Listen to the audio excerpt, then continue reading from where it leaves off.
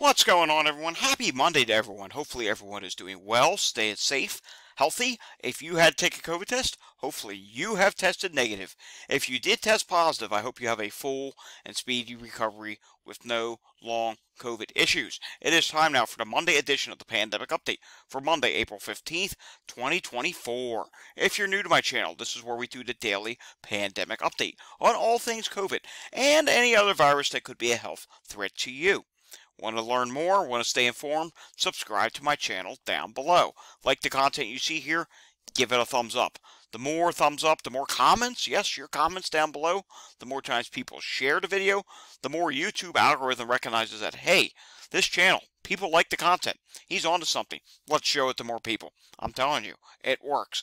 Alrighty, we have several things that we're going to take a look at. Some weekly data from BNO, a few news stories, a survey that I did yesterday, which had some unsurprising results. Kind of went exactly the way I thought it would, but it makes great content for this video, and you'll see why in a moment. Plus, we do have some personal news to talk about, and we're going to try for wastewater scan today.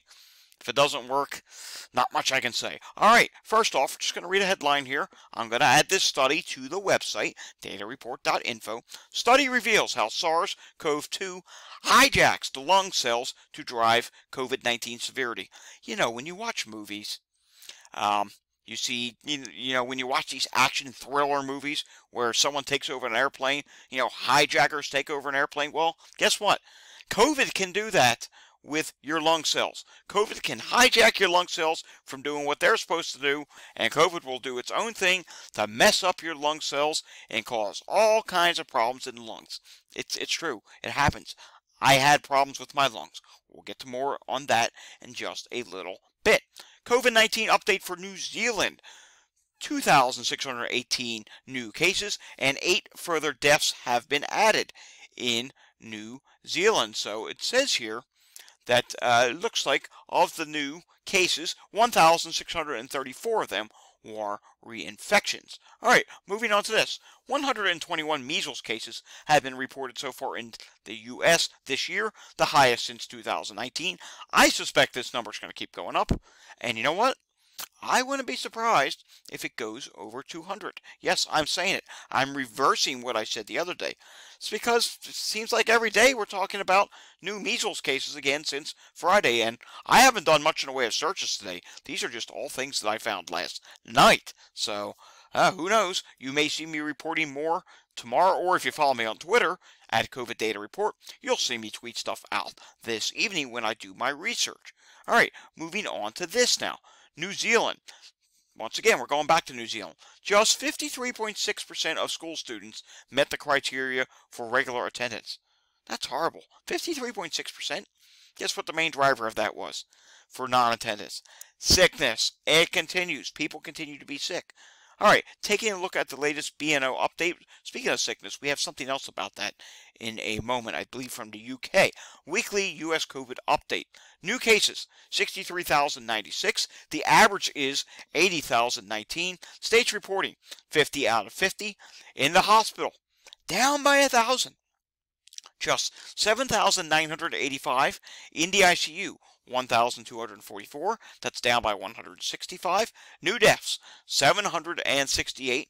So again, it's below 1,000. It's still over 500, and that's their new threshold that they calculate. The average is now below 1,000. It is 998. That's down by 136. The breakdown for this week's case numbers. Reports from 22 states. Estimate from 28 states. So they had to estimate from 28 states still, which comes up to a total of 63,096. COVID indicators are declining across the U.S., similar to the same period last year. This trend is expected to continue until a new wave begins. Obviously, at some point, there will be a new wave. We just don't know when that's going to be. During the past week, 7,318 Americans were hospitalized with COVID, down 9% from the week before. Nearly 8,000 people are currently hospitalized.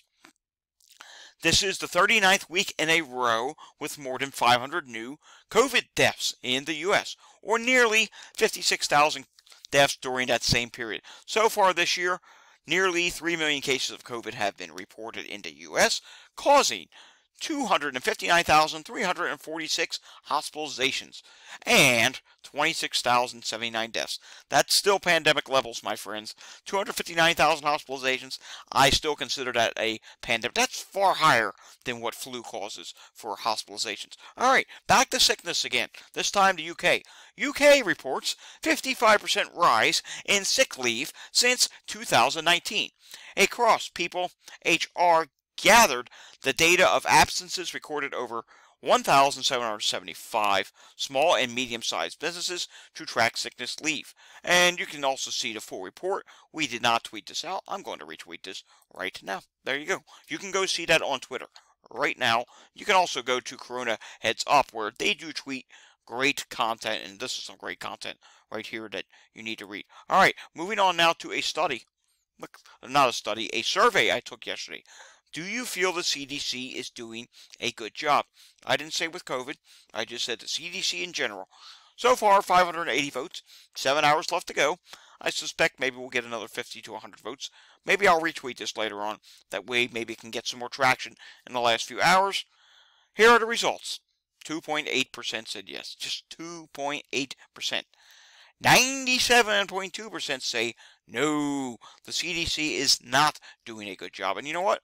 We will repost this right now. That way it gains some traction. Let's get some more votes in here to see if that number would stay. I bet if it went over 1,000, I bet it would still be at least over 95%. And so on put here, the 2.6% who voted for the CDC did a good job must be bots, I guess. And, you know, it's possible. If anyone thinks the CDC is doing a good job, I got news for you. They're not. All right, moving on to some personal news. Today was Doctor's Day for me. First time I've been to my regular primary doctor, so I believe it was December. So it was time for my update. And guess what? Everything was good. I had a AirNet reading, as you can see here. 655 was the AirNet reading. You can see I was in my N95 mask. My doctor was masked as well. And he said I look much healthier. He said my breathing sounds much better. He asked about my injections.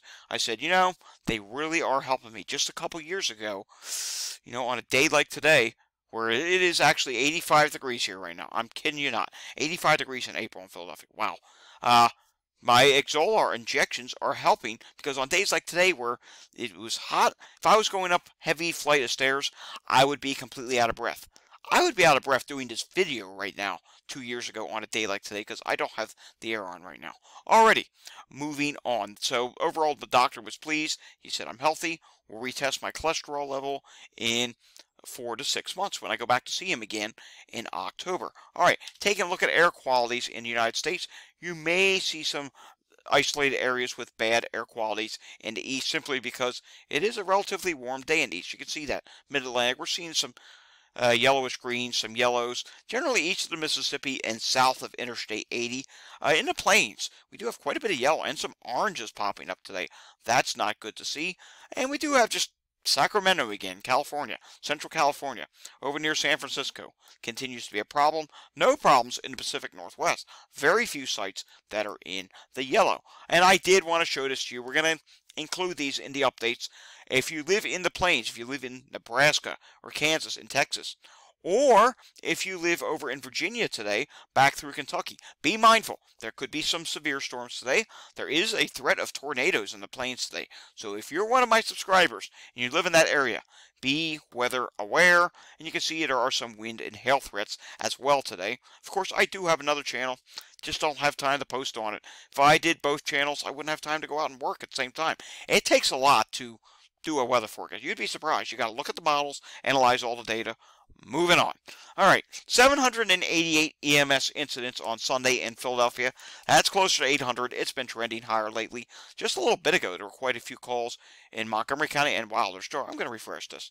There still are quite a few calls, and, you know, COVID impacts the brain as well. Why am I saying that? Look at all these vehicle accidents. It's perfectly sunny here today. And yet there's 11 traffic incidents with 1, 2, 3. So 8 of them are accidents right now. Yeah, that's not good. I definitely think. I also tweet a traffic account where I, you know, report on incidents going on in the area. I started that long before COVID. I just got back into it. And people I know who are in the traffic industry, you know, that report on traffic, they all agree. There are more accidents now since the start of the pandemic, and we can't figure out why. I know why. I think it's because COVID messing with the brain. People are driving more aggressive. They're not thinking properly. Let's go over to Chester County, and oh my. Wow, look at this. Respiratory difficulty, falls, sick person, heart problem, emotional disorder, fall, lift, assist, hypotension, fall, lift, assist, sick person, emotional disorder, hypotension, falls, stroke, heart problems. You have to wonder how many of these are post-COVID issues. I mean, personally for me, a lot of my post-COVID issues have gotten better. I even told that to the doctor. I said, I feel better now. Will it stay this way? I don't know. That's the way long COVID works. You can have a period where you're feeling fine, and then a few weeks later, you're back to feeling lousy again. That's the way it works, and take a look at all these EMS calls. Wow. It's not even all, yes, there's a few sick person calls, but it's just several different things that could potentially be post-COVID. All right, Walgreens, we're going to refresh this. I refreshed it earlier. There was no update. I don't know. Are we done with Walgreens now until next winter? Well, we'll keep checking. All right, BioBot. We can see BioBot in most regions is dropping, just an ever so slight rise in the Northeast. All right, drum roll, please. Can we take a look at wastewater scan? Well, so far it's looking like we can. I want to take a look at what's going on up in Boston because we saw the CDC version yesterday. As you know, the CDC is often behind. More of a reason to put no, the CDC is not doing a good job. CDC should be this detailed. They really should be. COVID, it's rising slightly in Boston. RSV is rising slightly. Influenza A is rising slightly. Influenza B, yikes, that's rising. HMPV. Norovirus is not only rising slowly, it was slightly. Now it's starting to rapidly rise, and it is high at this time. No Mpox issues, and a few hepatitis A detections. Let's go out to the West Coast. Got to give some attention to the West Coast. Fingers crossed, this site is actually working today.